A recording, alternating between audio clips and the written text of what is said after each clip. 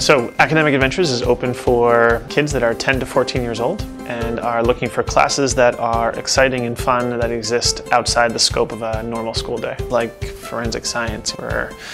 offering a creative writing course, we're offering a class focused on empowering a social change where kids identify an issue that means a lot to them and coming up with solutions on how to start impacting that. We're offering classes around cooking. We're offering classes that will incorporate robotics and programming and all sorts of really fun things.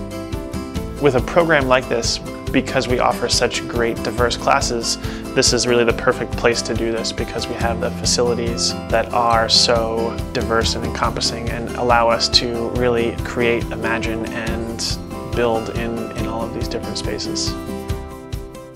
The biggest leaps that we see, or the biggest growth that we see in the kids, is their ability to work with a group of 15 or 16 kids that they've never worked with before. We're constantly putting them through different challenges to get them to communicate with each other and to learn how they work within a group, because that self-awareness is going to help them in any situation moving forward. One of the things that we stress with the kids is taking their time to make sure that they're putting in the same effort that they would during the school year, or taking their time to make sure that they're communicating with the people that they're working with in the appropriate way, and making sure that the lessons that they learn here, even though it's not in a normal or traditional school type setting, are still moving them forward or progressing them forward in their academic maturity.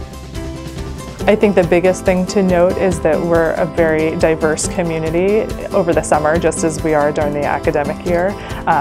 We have all sorts of different programs that are running during the day, but those kids come together in the evenings and weekends to live on campus. So kids could be here for learning English and English immersion, or doing the academic adventure program, or just being in camp during the day. So it's a really neat, diverse community that's able to bond and come together in the evenings and after camp is over.